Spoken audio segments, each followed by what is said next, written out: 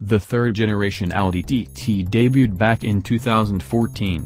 Since then, we've all been waiting patiently for the new 2018 Audi TT RS. It's been worth it. The TT RS packs an all-new inline 5 that uses aluminum for its block and crankcase and magnesium for the oil sump. It's both lighter and more powerful than the outgoing TT RS 5-pot mill. Hell, the TT RS makes nearly double the power of the base model. Audi has been perfecting the 5-cylinder engine for decades, and this is arguably the best one short of a full-blown rally car.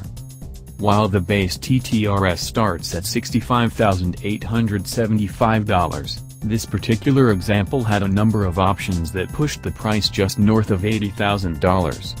This includes the $3,500 technology package with upgraded infotainment and audio system and the carbon fiber trim. Performance options include the $1,000 Sport exhaust, well worth it, and the $6,000 Dynamic Plus package.